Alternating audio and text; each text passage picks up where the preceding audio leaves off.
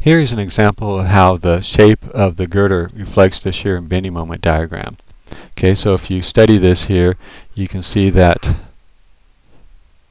this girder here kind of has a shape like this. Okay, so it's tapered. Okay, so it starts off, maybe 10 inches deep over here, and then by the time it gets over here to the middle, it may be more like 18 inches or so deep. Okay, so this is what is known as a tapered wide flange beam. And so why did the engineer go through the extra effort to manufacture or to call out a tapered wide flange beam? Well, it's because they determined in this particular case it was far more cost effective to spend a little bit more on labor to have this thing tapered than it would be just to have a prismatic wide flange beam, which means it's the same beam all the way across. Okay.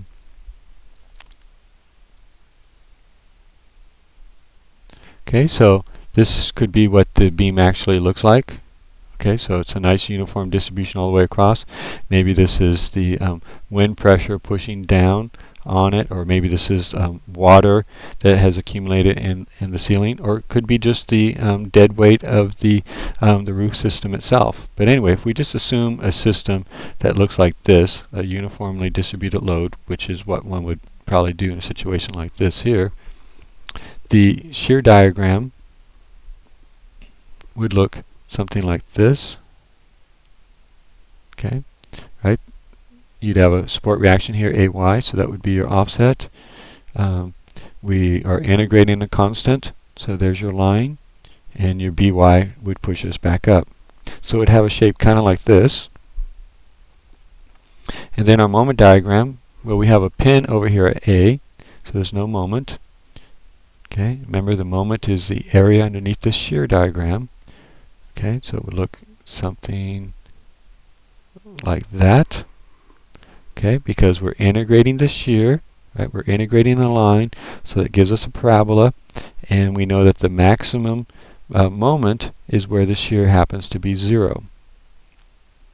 Okay, so an optimum design here is that the engineer said, well, the moment, as in with most structures, is usually more critical than shear. Usually shear is not a major issue in our design, but the moment is a very big issue. So we need a heavier beam or deeper beam here where the moment is very, very large, but over here where we have no moment, we don't need quite as hefty of a beam. Okay. Now they could have made this into some sort of parabolic shape if you really wanted to be optimized, but that probably would have been very, very cost prohibitive in order to have the fabricator make it. Even this tapered beam here probably was a fairly expensive design. Okay, but apparently it was more cost effective to do this because of the saving in materials. Or, of course, maybe the architect wanted some sort of visual effect from inside this room down here. Although more than likely there's probably a false ceiling hanging down from this and the beam is completely covered up.